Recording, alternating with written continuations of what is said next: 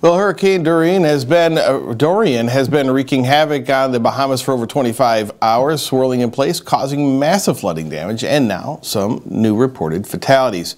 While the strength of the storm has been downgraded, it is still a major hurricane, and authorities are warning residents along the Florida coast to expect dangerous conditions. Nadia Romero is in Jensen Beach with the latest. After days of fluctuating forecasts, new projections, and dire warnings from officials, Dorian is slowly creeping its way toward the U.S. mainland. Even if it stays off the coast, to 4 to 7 feet of storm surge.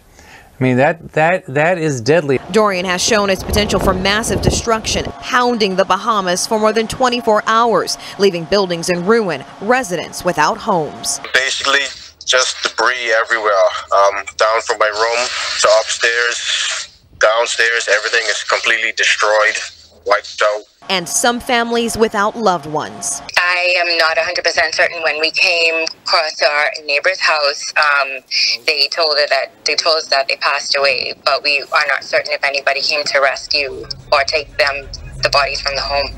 The home isn't there anymore, so we don't know. The storm is expected to brush along Florida's east coast before heading north, bringing the potential for significant damage and life-threatening storm surge to Georgia and the Carolinas. Because this storm is anticipated to pick up speed, time is running out to get ready. For now, residents in Florida have done all they can do to prepare. Some have evacuated, others are hunkering down and waiting it out. A lot of people left Friday, Saturday, and Sunday. So the ones that are sheltering in place, they know the risks, and we're all in this together. In Jensen Beach, Florida, I'm Nadia Romero reporting.